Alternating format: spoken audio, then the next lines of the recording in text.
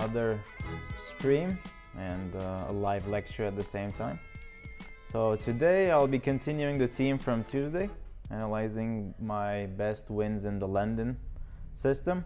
We're going to continue with that theme because I think it's very good for club level players. Actually, you will see that it's possible to beat very strong players like IMs and GMs. In the last one I did show my best game probably in the London and my highest rated win. So in today's session we're actually going to be seeing my games from the 2022 summer, actually this summer, in case you're watching it in the future. So a little backstory. We have two games from the Palehora Open I played this summer, and it was like a very nice chill tournament and going to the beach before the game, you know, like kind of chilling and hanging out and enjoying my time there. And to be honest, it was a tournament I did not really want to prepare so much for the openings, although I was still spending a lot of time preparing. So when you prepare, you want to make sure you focus a lot. But again, if you're playing with the white pieces, I was always going for the London system, almost always, not all the time necessarily, just to enjoy the atmosphere a bit more and prepare a bit less. So let's dive into it. This was around, I think, round number 5 of the tournament, and I started with the usual d4 and then knight f3. I could have also started with the bishop f4 move, but I did not want to clearly put my intentions on the board yet. In case my opponent wants to go g6, I might do something else, maybe force him into playing stuff with c4, or maybe actually continue playing the London. So I did not want to reveal my hand. And in the games we're going to see today, neither of my opponents played anything with g6. So maybe in the future lectures I can show games I faced the move g6 on move 2, maybe here or there, but today we're not going to see any of the g6 responses. So I played knight f3, my opponent played e6, and you all guessed it, it's bishop f4. So as we saw last time, this is maybe a bit harmless, but it can also be super harmful to your opponents if they don't know how they're facing. My opponent responded with c5, and also I did not really know how my opponent was going to put his pieces, so that kind of gave me a bit more comfortable time, I would say, because I just had no idea what my opponent was going to play, so I did not get to prepare much. Although I was debating between playing many different openings, I ended up playing the London because I couldn't decide on anything after spending hours and hours. So we got into the main position of the London, just like in the last lecture. And in the last game I showed, my opponent played like this. And you can probably refer to that somewhere. But in this case, my opponent played the move bishop d6, tackling this bishop. And of course, their idea is they want us to take the bishop, and then they will recapture with the queen and play e5. And they're going to get a super comfortable game here. And I don't want that. So that's why I played the move bishop g3. The point is that if black captures on g3, I'm going to capture with the h-pawn and then open up the h-file. And this is good for me because it helps my rook kind of be involved with the attack. So what my opponent did, he played the move queen to e7. He's actually trying to prepare the move e5. And okay, so how do we react against our opponent trying to prepare something? First of all, the immediate question we have to ask ourselves is, what do they want to do? Okay, we established that they really want to go e5, but how do we deal with that? How do I stop the move e5? And actually I have two different moves I can play in this position. I can play the bishop to b5, pinning this knight, and I can also play what I did. I played the move knight e5, because what this is doing is that if you take with the knight, this would be a very bad blunder, because after d takes e5, that's a fork, and my opponent will lose a piece. And if you take with the bishop, then I'm not going to recapture, and then the game is going to go on. And there is quite some more theory maybe after knight d7, but that is maybe a different story. Quick question in the chat says, why doesn't black push c4? At what moment? At this moment, oops, I'm sorry. At this moment, do you mean c4 or earlier, like here? So at which moment are you recommending c4? Anytime. So why do they never play c4? Well, the reason why they don't want to play c4 now is that they don't want to decide, they don't want to let go of the pressure on the center. So what this pawn on c5 is doing, right, is it's putting pressure on the d4 square. I was trying to get rid of the annotation, but I couldn't. So this pawn on c5 is putting pressure on d4. But if you play something like c4, right, now you no longer put pressure there. I can actually undermine you with this move b3, get rid of your pressure, and after you take, I take, and now I can even expand with c4, I can go bishop d3, I can continue my play however I want. And unfortunately, in this case, you cannot play b5 because your knight on c6 is hanging. So you cannot really back your pawn on c4, and you don't want to do that. If you did the same thing here, for example, while you could technically back it up with b5, I can still play b3, and after b5, I can further attack this pawn with a4. And if you play something like a6, well, your rook is not guarded, so I can always take, and you can never recapture because your rook is hanging. So c4 is not really something the black player wants to do unless the bishop is on d3 and there's a much better timing to it. So, for example, a line where people play c4, I have seen and also faced myself, is the move bishop e7. Let's say white goes something like h3. Let's say black castles, or maybe another move bishop d3. And this idea of c4 exists in this situation where black can get a tempo on this bishop and then try to launch a queenside attack. What this would allow white to do, though, is play something like queen e2, not necessarily queen e2, but something like queen e2, followed by e4, breaking the center and trying to launch a kingside attack, because the most common idea we have is if the center is closed, right, this is closed center, there is no pressure, you should definitely try to attack on the flanks. Exactly what black is doing, we're going to do the opposite on the other side, because we have more pieces on the king side that can cause trouble, especially this bishop on c2. So my opponent played bishop d6, and then we got to this position knight e7, knight e5, and here instead of taking, he played the move knight d7. And I was definitely within my preparation, but I just could not remember everything because I didn't expect this line and I didn't check it. So I was trying very hard to remember what actually the preparation was, because my opponent's idea is very simple. If I take on d7, they're going to recapture, and I can almost always, I can actually never stop this move e5. If I play f4, now I shut down my bishop, and I'm not a big fan of this. It's not going to be good for me. And I don't really want to play f4 just yet, because I'm not really sure how the play develops after, let's say, my opponent castles, and then he has this idea of playing f6 at some point, kicking this knight out of the way, and then trying to go e5. So this is a potential danger I was kind of like scared of. Also, what kind of comes to my mind now is maybe they can play the move f6 here, because yeah, usually f6 would have been a blunder, but in this case after check, maybe there is the move g6, and I'm not saying this is necessarily true, but after knight takes g6, which is the common idea to win the rook, after takes we would win the rook, but I'm not sure what happens if they play something like queen f7, putting some extra pressure on this knight. Maybe this is not exactly true, because maybe there is this move f5. This does require calculating, but I think the knight escapes from here. So it doesn't quite work, but it's risky. So maybe f6 is not good. Maybe they're just going to castle and then play f6. But that's something to keep in mind. There's a lot of pieces hanging in the position, which I don't want to get involved with. So what I did was I played the move bishop b5. I could kind of remember something like this from whenever I was preparing, not specifically for this game, in general, with the idea that you cannot double take on e5 at any moment, regardless of what piece you capture with. You cannot take on e5 back, because I'm going to take, and whatever knight you have left on d7 or c6 is pinned. So you cannot capture on e5.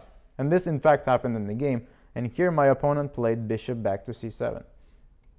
So their idea is that I'm going to castle next move. I'm going to put pressure here. If you're going to go f4, well, you better play it now or maybe the next move, because otherwise you're going to lose your pawn. Or you have to give up your bishop pair, or I'm going to break with f6 at the convenient time and get the center. So you're not going to be happy overall with your play.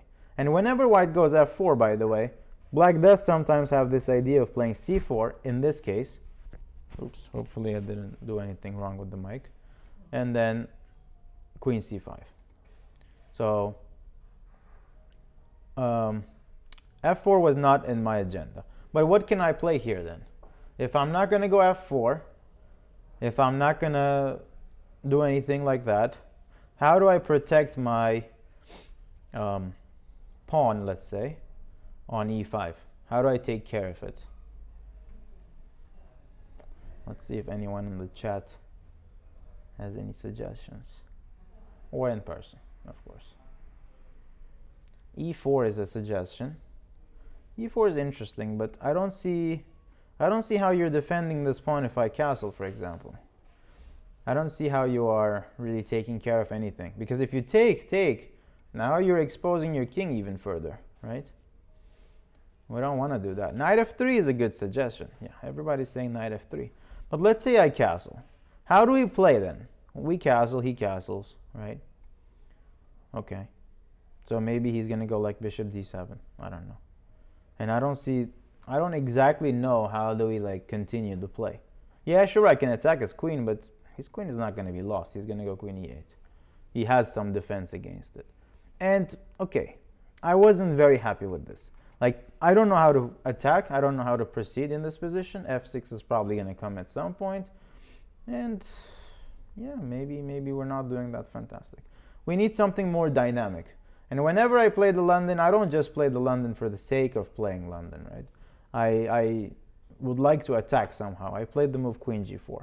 And what's the idea of queen g4? Well, our opponent, with their last move, actually, we always should ask ourselves what our opponents want with their last move. Even if it's like a retreating move, our opponent always has a purpose on the next move. Always. Even if they recapture something. Even if they are doing like a empty looking move. They do want to do something. And my opponent wants to castle. It's his own right. It's the simplest thing he can ask for. But I don't want him to castle with such ease. So the reason I played queen g4 is if you castle now, which I think is okay. I mean, it's not like losing or anything. But in this case, this runs into some serious danger. Let's see if the chat can figure out kind of how it might lead to some dangerous position for black.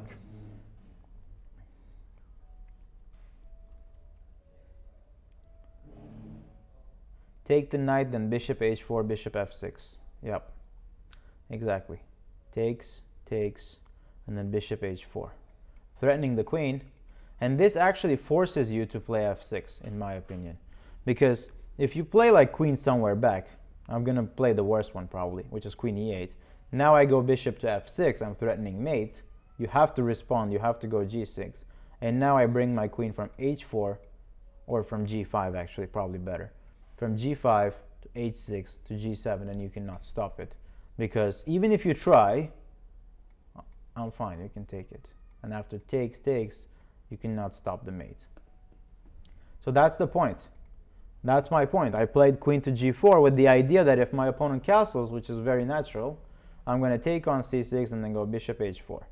Okay, sure, he could have maybe played f6 and then sacrificed a pawn and then the game goes on. It's not the end of the world, I would say, but it's not ideal to give up a pawn, right? You don't want to just give up a pawn and play the game. Nobody wants to do that. They're not going to get in huge trouble, but they're just going to be down a pawn for some compensation, but maybe not full compensation. So what my opponent did actually is he played the move queen f8, which slightly surprised me, I would say. Although I think I understand his idea behind it. His idea is, as far as I understood during the game, is to go bishop d7 and castle long. So they're like, I'm going to cover the king side with my queen. and I'm gonna run to the other side. And I'm like, okay, that actually makes sense, you know? He wants to go to the other side. Oh, Brad in the chat asks, why take first? I'm assuming you're saying why take here first and why not bishop h4. Yeah, so bishop h4 immediately is also possible. Probably very good move. But a slight concern is if they... Oh, actually, you're right. Knight e5, I calculated this. Now I recall everything. Knight takes e5 is possible, but here you take on e7, and after knight g4, if you take the rook, I would say black has decent compensation. But I remember calculating. Here I was going to go bishop c5. So you are right. I'm not forced to take the knight first, because bishop c5 says that I'm still attacking your rook. And if you go rook d8 to rescue it, I'm going to go back to e7, and I'm going to trap the rook. So you're absolutely right. I do not have to take on c6. It's definitely an option. But if I want to preserve the bishop pair, and this would be the right move. Probably better than bishop takes knight. So that's a good catch. Queen f8. Yeah, queen f8, to me, it looked a bit passive, I would say. So how do we try to take advantage of that? Well, what do we have to do? Like, what do you do in this situation with the white pieces?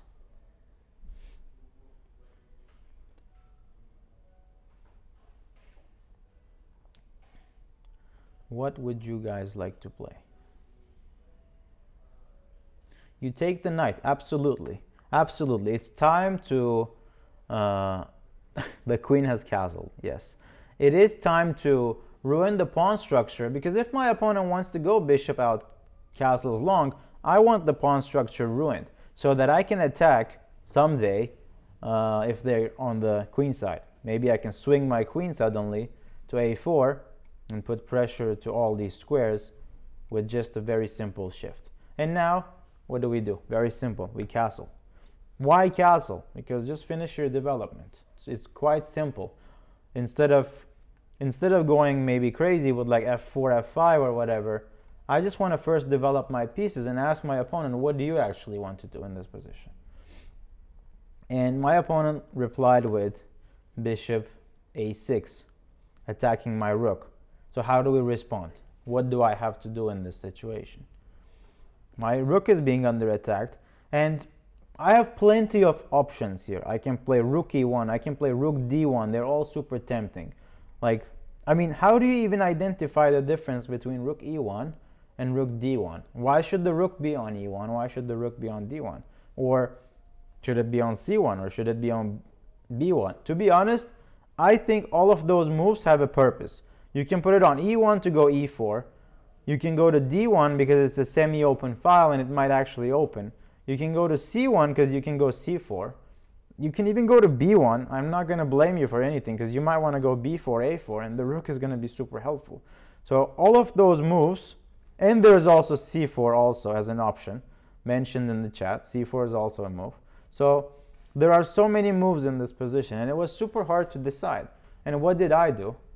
Very practical choice, by the way. I could have easily spent quite a lot of time, like 15-20 minutes, thinking about this position where the rook belongs. I just played the move rook e1.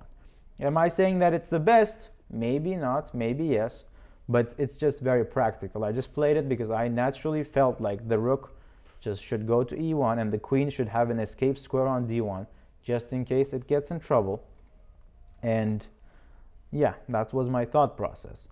Queen a4 was definitely something I was looking at because it double attacks the bishop and the pawn. And if my opponent takes the rook, then I take on c6, and then I'm going to either win the rook or win the bishop and then the other bishop. But the problem with that is what we call this intermediate move concept, where my opponent can play the move bishop b5, attack my queen, force my queen to leave the pressure from c6, say I go back to c2, and then they take my rook. And now I'm not going to be happy because I just lost an exchange for nothing. So we don't want to get that tactic. But what I did was I played the move rook e1. Again, I'm not claiming this is the best move, but in my opinion, I wanted to go e4 at some point and then take and then maybe c4 at some point, maybe take again if I get the opportunity, and then go e6 if I can, and then this king and rook, they're aligned. Yes, for now it's very imaginary that this pawn move going forward will lead to something, but I did feel that this was the right move. Was c4 a possibility? For sure. I just didn't want my queen to be like defending this guy and have to deal with something like h5. Actually, very critical situation for my bishop on g3. If I do something wrong, my bishop can easily get trapped on g3. So I have to watch out for this kingside attack as well. So I played rook e1. My opponent played the move h5, hitting my queen. I did play queen a4, attacking both the bishop and the pawn. He did play bishop b5, and I brought my queen back to c2. So why did I go from here to there and not all the way back immediately? What was my purpose of making my opponent gain a tempo with bishop b5 while retreating? Well, multiple things. I would say that the bishop on b5 is more subject to attacks like c4, a4, and it's kind of hanging out in the middle of the board for no obvious reasons. So, and yeah, once the pieces kind of go forward, I'm gonna kick this guy out, take this guy, open up the position, try to attack. And it also keeps the rooks connected. So one day I might play the move like rook a to d1.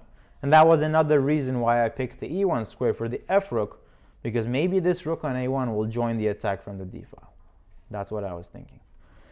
So my opponent played h4, attacking my bishop. Of course, I'm not going to give up my bishop. And my opponent here played the most surprising move, I would say, of the game. He played bishop from c7 to a5. Took me a while to understand what the idea of this move is. I mean, I understand what it is. His point is that he asked himself the question, what does white want to play? White definitely wants to play c4. So he played the move bishop a5, anticipating c4. And if I go c4, he's going to take on d2, and after queen takes, he's just going to capture the pawn. So I think that's his idea. But is c4 my only chance? I don't think so. I think I have other ideas too. So I played a4, hit the bishop, bishop dropped back. And now I think I have multiple different choices. And a couple of them are good. What I did is definitely decent as well. So I'm curious how the chat would play in this position. I was definitely calculating quite some stuff here, but I think there are a couple of good ways you can proceed with the white pieces here. So let's see. b4 is one suggestion. Okay. Everybody's saying b4. The chat has been hanging out with me a little too much. e4 is another move. But yeah, you guys can guess my moves now. I played b4 because yeah, everyone is saying b4. I'm actually like shocked. Okay, a couple people are not saying b4, but everyone is spamming b4. So yeah, that's what I played because, well, simply because if you take, I take, right? And then I'm attacking c6 while I'm attacking the bishop. So that means you cannot win my pawn.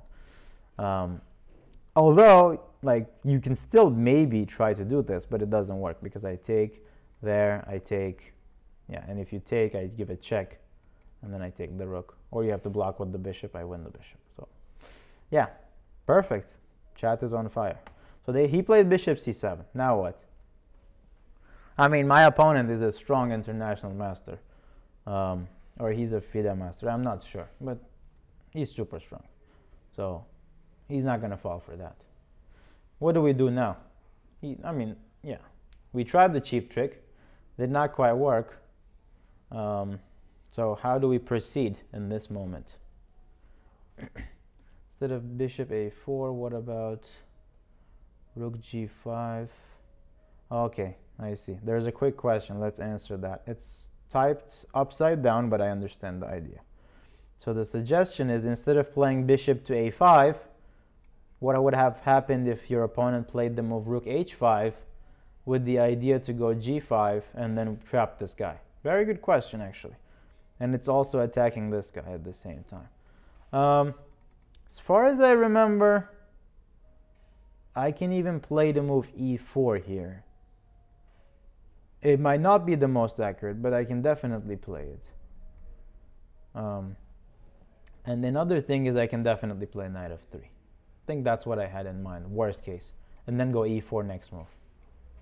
But you can also think about playing c4 here. It's another idea.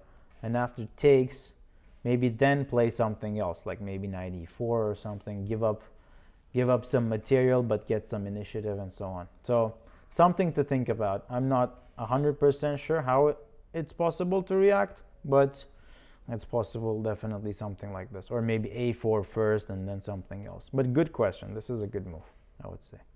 Also, in the worst case, although I don't really want to do that, probably e4 is the move. e4, bishop takes, rook takes. Maybe something like, oh, actually I know, we take. You cannot take with the rook because I go c4. And if you take, I take, you take, and maybe c4 here, kind of open up the position. Like I'm just playing with instincts without really calculating anything. You just kind of go forward. And if after e4, g5, I would say we sack this pawn. We go back, and if you ever take, I take, and you're gonna be in some deep trouble in this file. You cannot probably just casually play whatever, because it's just going to be super dangerous. And if you take, I'm going to go c4, open up the king. The king, the rook, they're just not coordinated. So even though I'm down a pawn, I'm fine with it. Like pawn is not that important if I can get to your king. So knight f6 would fork the pawn and the rook. At what moment? At what moment? I feel like it was in some different line. But yeah, it was probably in the line where I said knight goes to e4, something like this. Try to go there. Maybe, but there's this guy, right? So it doesn't quite work. But anyways, fast forward to the game.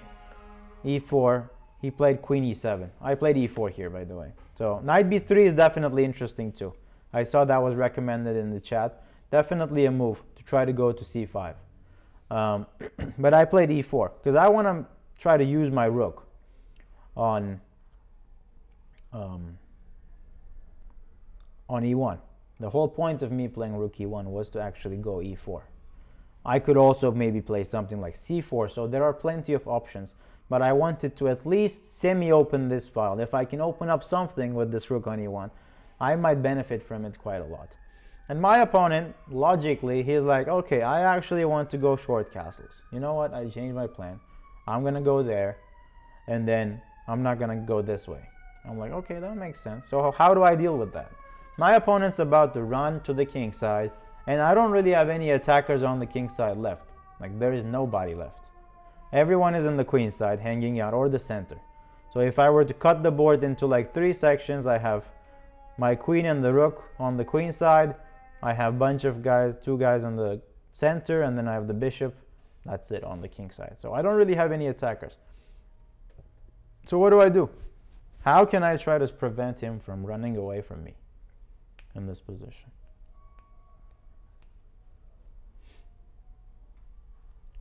Knight f3, maybe to go bishop g5. Interesting.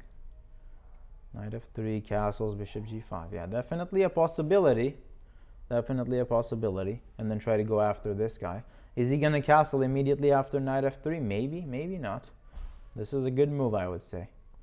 So here you want to just gang up on this guy and then continue the game. So knight f3 is a good move. That's not what I played, but I think it's a good move. ed5, cd5, and then rook e3 is a suggestion. Something like this with the idea to kind of prepare, bring another piece, and then go knight f3, bishop g5. I like that too. That's another very good suggestion. These are all very good ideas, by the way. I had something completely different in my mind, and it was more of a positional approach, I would say. Not super concrete towards where his king was going, but it was it was more like, I'll let you castle, but I'll win material if you do.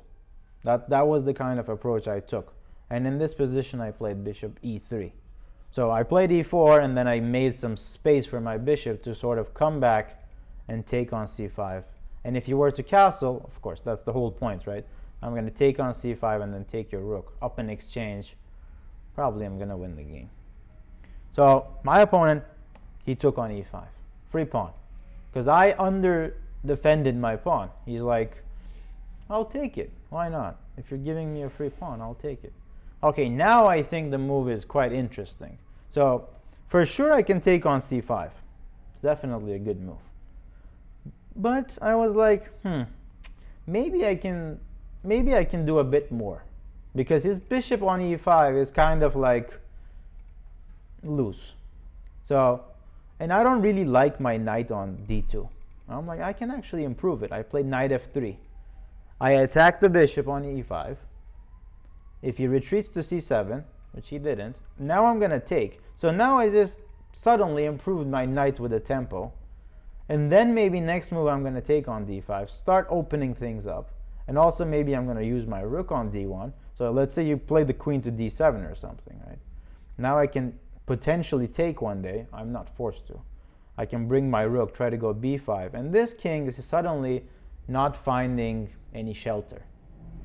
So my opponent, after knight f3, played bishop d6. He's like, okay, I'm not going to immediately allow that. But then I played the move e5. I'm like, okay, you got to go. You cannot stay on d6.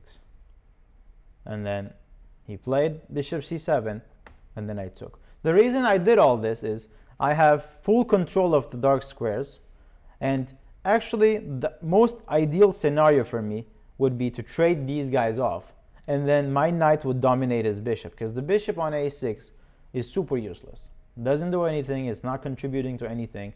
It's not attacking anywhere. It's just not useful. So that's my dream scenario. I would like to get rid of that bishop in any case, and then pure domination on the dark squares. So my opponent played queen d7. And by the way, there are many other like good moves. I see in the chat like some of the viewers, they suggested f4. All of this is good, but I don't really want to like launch my pawns and maybe weaken my king. I know this is super hypothetical, but like this f4 pawn is like loose. So I want to just slowly improve my pieces. Not like pushing too many pawns, more like pieces, not the pawns, you know. That made more sense to me. My opponent plays queen d7. So okay, what does he want to do? Well, maybe he wants to castle long, but a7 is hanging, so he's not going to give up a7. And I'm like, this bishop is doing great. This knight is doing well, I would say.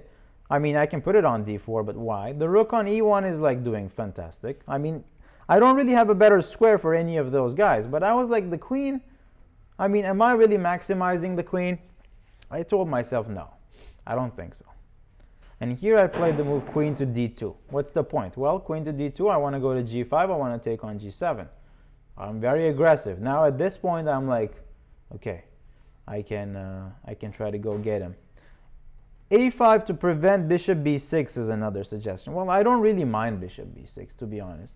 If bishop b6, I put my bishop on d6. If you go back, I honestly don't mind the trade that much, because the dark squares are going to be my control. So he's not going to do that. Queen d2, rook h5. And okay, I think here I played a very good move. And this is probably what separates like a GM's from like maybe other players, I would say. So let's see who can guess the move in the chat. I would say this is a move I would play almost always. I don't know, maybe, I'm not sure. Like if I see this move, I'll play it 9 times out of 10. We have more space, shouldn't we stop a trade?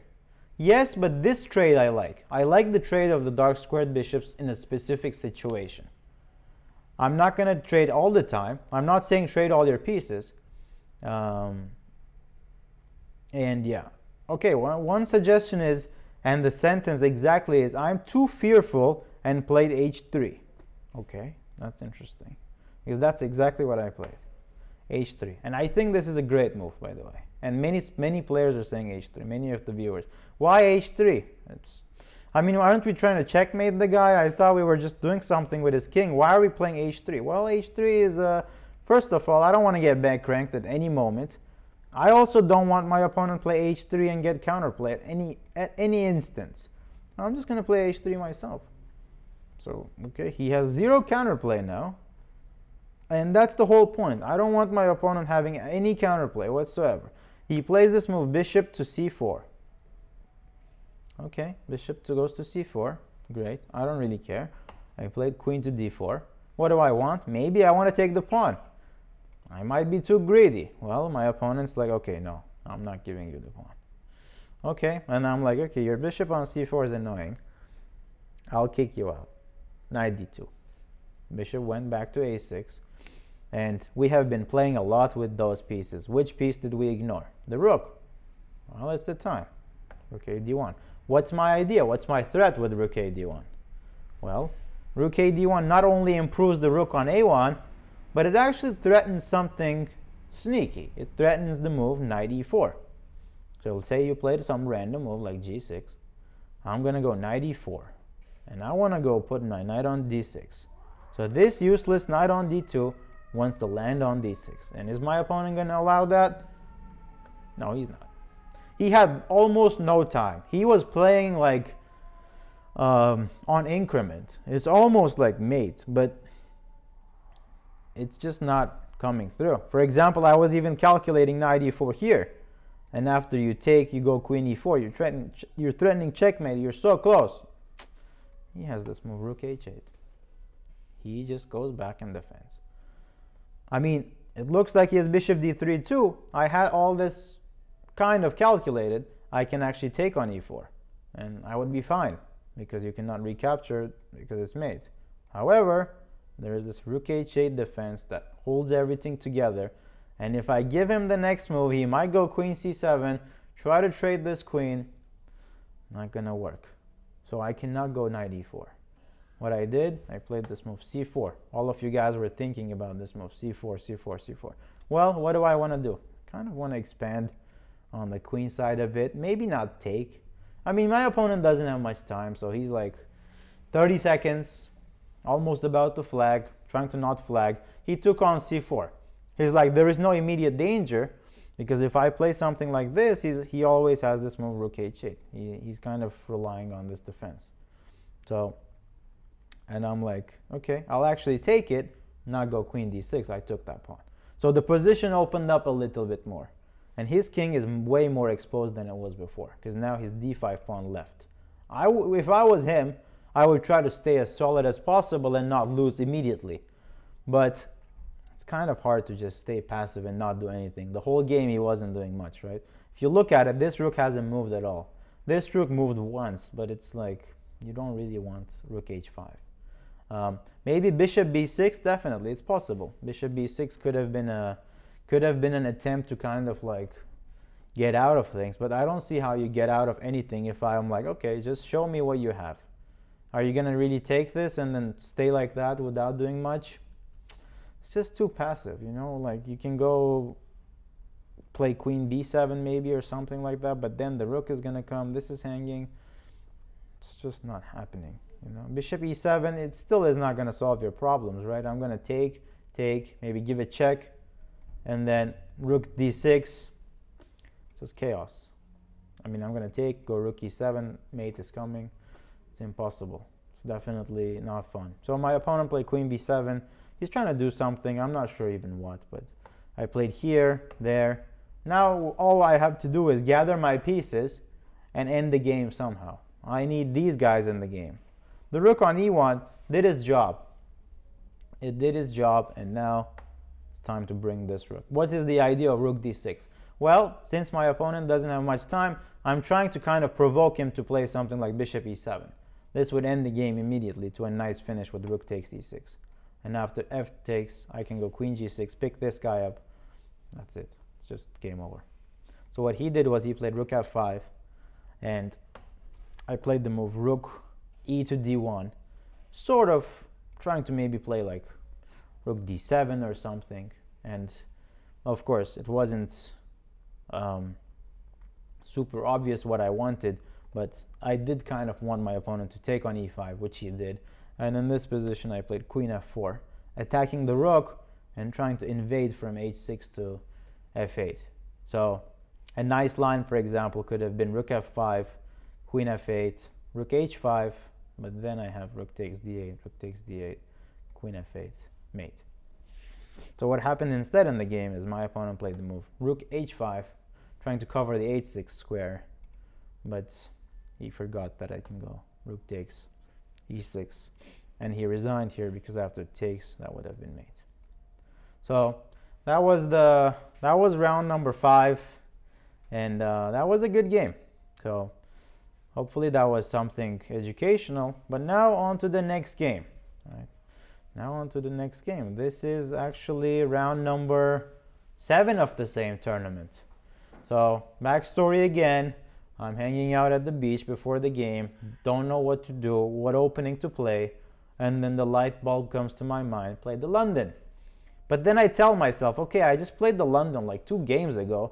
And now I'm playing a Grandmaster. And the Grandmaster is definitely going to prepare. I mean, I just played London like 2 games ago, like impossible. And then I go d4, knight f6, knight f3 the same way. He goes e6, bishop f4. And then my opponent starts thinking. And I'm like, what? You did not prepare anything? I just played the London like and I've been playing the London like somewhat regularly at this point. My opponent started thinking. He was like thinking hard. He's like, which system do I pick? And then he goes d5. Now all of you know this. e3, bishop d6. Okay, and I'm like, I'll deviate a bit. I'm not going to put the bishop on g3 just yet. Just be a bit cheeky. Castles, knight d2, c5. And I'm like, okay, it's time. Let's go to g3. He played queen c7. And the idea of queen c7 is that black wants to go knight b d7 and then go e5. That's their idea. And I know that. So I took on c5. And my opponent captured with the queen. And I played bishop d3. So I've played this position multiple times before. And my opponent responded with knight b d7. And here, this is, I would say, a critical moment if you do not know the position. So this is not your usual London system position. This is a bit more different than that. So what do we do with the white pieces? We don't have our pawn on d4 anymore. It's no longer there. We took on c5. It disappeared now. So what do we do? How do we play? Options we have. We have options, yes. We do have options. What is our option? What would you play if you were playing with the white pieces? I think there's 2 good moves here. As far as I know, yeah. Knight move. Knight move where? Castle. Castles maybe. But I don't really want a castle. Because then we kind of gave up the center for nothing, right? I would try to trade everything and offer a draw. I don't want to do that. Like, see, I'm almost 100 points higher rated than my opponent. And I want to win the tournament. I don't just want to make draw and not win the tournament. So that's not what I went for. It's a smart choice maybe sometimes, but not always. I played the move queen e2. What's the idea of queen e2? Well, I want to go e4 and then go e5. If I can do that, I'll be very happy. So that's what I played. My opponent took on g3. I captured, and I was like, okay, thank you, because that's very nice. I am putting more pressure on h7. And of course, if I castle, my pressure will disappear. But my opponent's not going to... I mean, I hope he wasn't expecting me to castle short, because there's no way. He played h6. Okay, so we have developed everything, but our king is still in the middle. What do we have to do? King safety. Where do I put the king? Here or there? At this point, I think everybody knows that 100 times out of 100 times, I'll castle queenside. Because I am not about castling short and playing this game slowly. I want to checkmate this guy as fast as I can. So my opponent played rook e8. What is he preparing? Well, my opponent is probably preparing something like e5 and e4. It's pretty cool. But I launch e4 before him. And then what he does is he takes, I take, he takes, and critical moment of the game. Do I take with the queen or do I take with the bishop? What do we do? Queen takes is the most natural, right? Queen takes is the most natural, threatening queen h7. But what's my opponent going to do? Is he going to let me? Of course not. he's gonna play knight to f6, and once my queen goes somewhere, also this is under attack, right? I have to keep that in mind. So choices. I can try to trade the queen, maybe play an endgame. Do I really want to play an endgame? No, not really. I can play this, but then my opponent gets the bishop out. The bishop might go to c6, the rook might come, and if I don't mate him soon, it's not going to happen.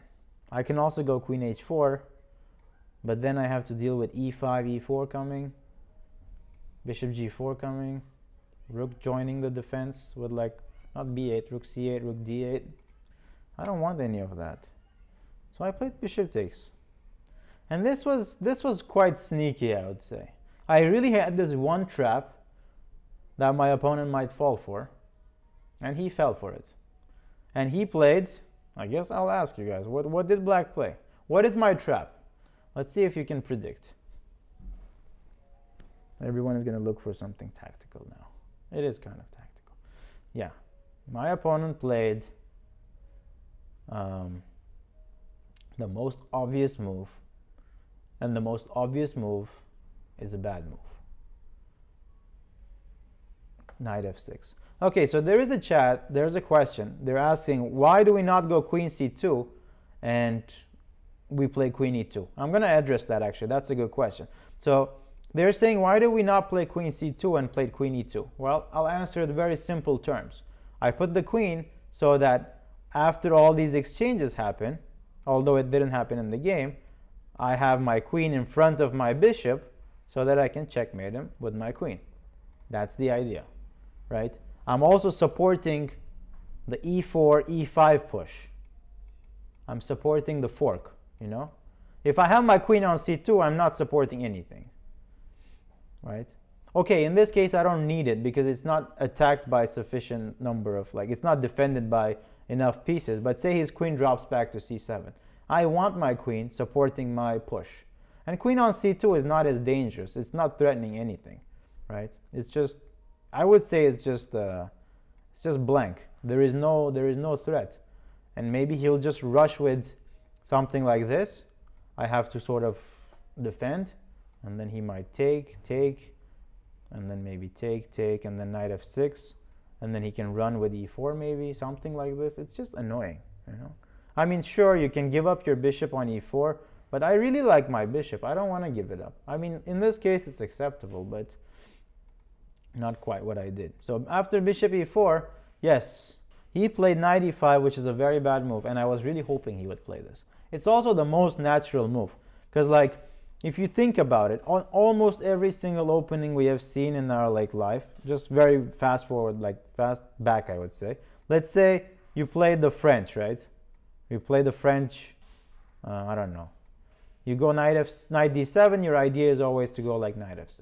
Stuff like that. You always want to put your knight to f6 and then recapture with this knight. It's just a common response. Knight on d7 goes to f6 in like so many different openings. So my opponent played that. Why is this a mistake?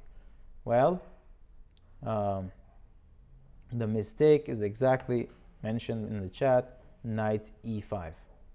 And this is the trick that I was really hoping my opponent falls for. Why is this a trick? Well, if you take, I give a check. And if you take, now you lose your queen. So you just lost your queen for 2 pieces, but then you're not going to get out of this. So what my opponent did is he took my bishop. I mean, of course, I wanted to have my bishop. Yes, that's correct. But in this case, he is just not developing anymore. There is no development. What is the threat of knight e5? The threat of knight e5 is just preventing my opponent from developing. That's it. We're playing in a battlefield where I have all my attackers and you don't have any attacker. You're just sitting down. You can't play bishop d7.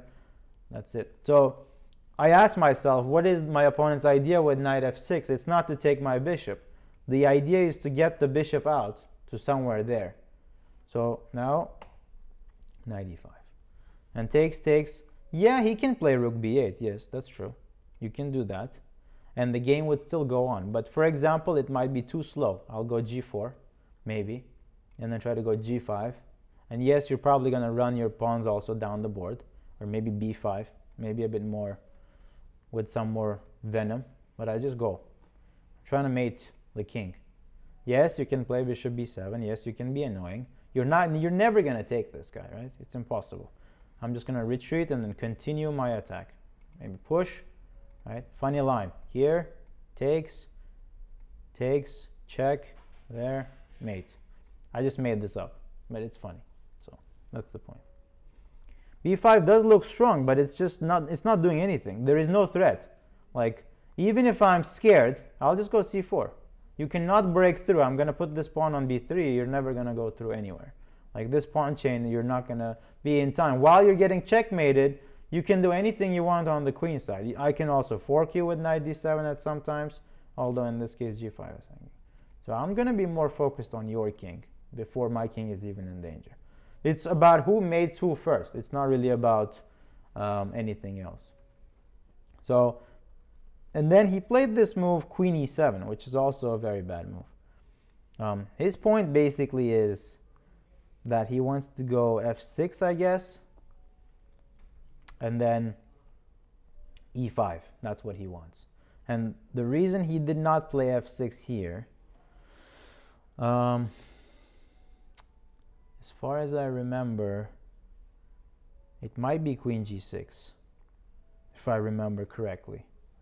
It might be queen g6. I'm threatening this guy, and after rook f8, I do have some stuff here. That I'm for sure of. But let's see what it is.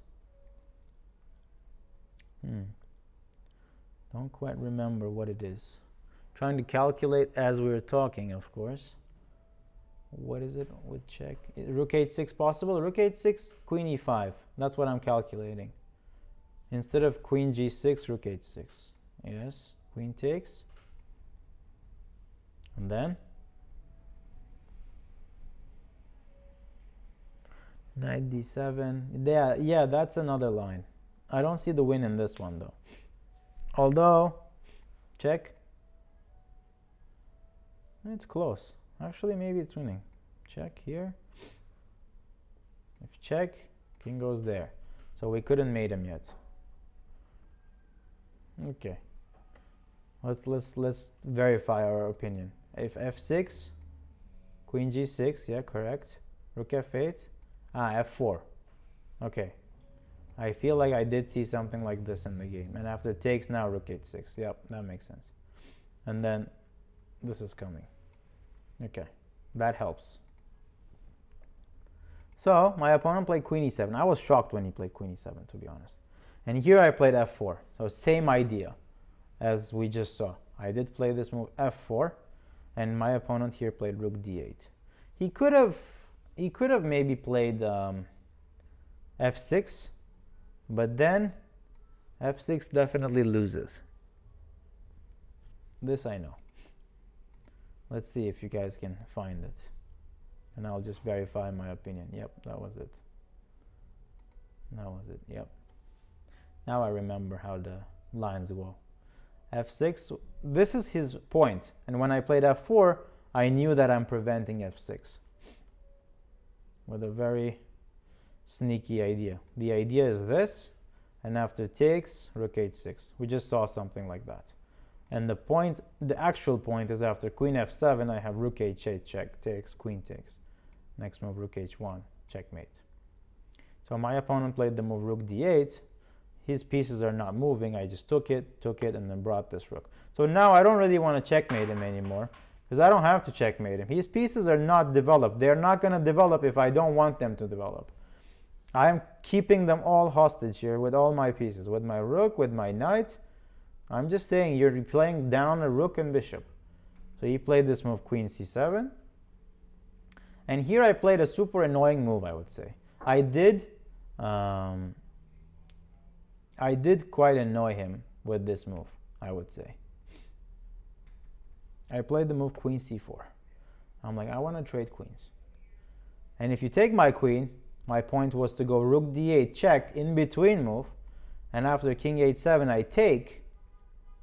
And my next move is going to be knight d6. And in this situation, if you want to get out of this pin, what you would want to do is go b6 and then bishop b7 so that you can defend. But then I still go knight d6. I hit the bishop, and after bishop b7, so close, but yet so far, I take the bishop and defend my rook. So this was the whole idea of playing queen to c4. Super annoying, but it works. My opponent's like, no, I don't want you to trade queens. And then here I played the move queen to a3 with the queen to a4, sorry. I want to go queen e8 check and then pick up f7. My opponent played king f8. He's like, no, I don't want you to go there. And now, check. My opponent, I was expecting him to go to g8, but then I would have played this move queen to e7 and then just pick up everything, and it's going to be mate very soon. So my opponent played the move king e8. All right. Now, how do we proceed in this position? And I'll answer some questions. Do you study your opponent's games? Yeah, you have to do all of that. You have to study for your opponent's games. You have to study your own openings. You have to work on tactics. Excuse me. You have to do many things. Many things. Which openings are most of the GMs studying these? Well, that's exactly what I'm showing. The London. The London is exactly good for lazy people like me, you know. If you're a college student at the same time and you're also a GM at the same time, you don't have much time to always work on chess. So you just play something that's relatively easy to play. This is exactly the topic of today. So yeah, knight c4, yes. Knight c4 was played.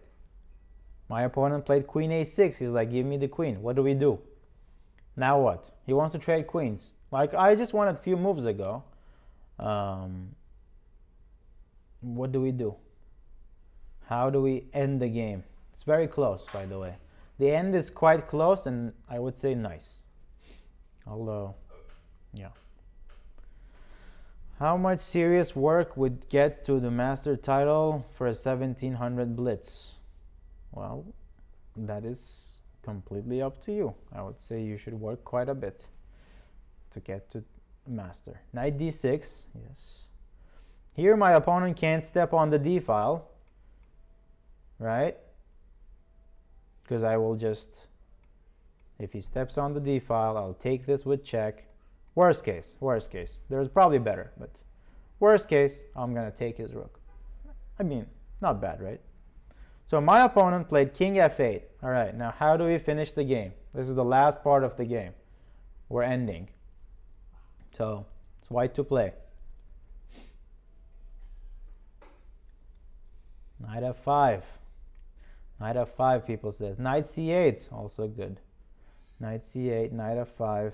Yeah, everyone is in shape. So what happens after knight c8, queen takes a3? What do you do? Checkmate, right? But I was like, I'm gonna do this fancier. I don't want it to be like this. Like, this bishop didn't move the whole game. It would be disrespectful to take it, right? So I'm like, I'm not gonna take your bishop. I played knight f5. And my opponent, unfortunately, I highlight this word, unfortunately, he took my queen, and then it's mate. I did deliver the checkmate. But the reason I said it's unfortunate, because I really hoped my opponent played the move king g8. And what was my idea after king g8? I really wanted this, queen f8, yeah. This is what I was really hoping for, and this would have been a beautiful way to end the game. And after king takes, then rook d8 is mate. That would have actually been a nice end to this game. Yeah, so hopefully this was fun. As I always show, a lot of tactics, a lot of sacrifices, you know, all sorts of tactics in my games. And whenever I play the London, I really like to play it in the more dynamic style.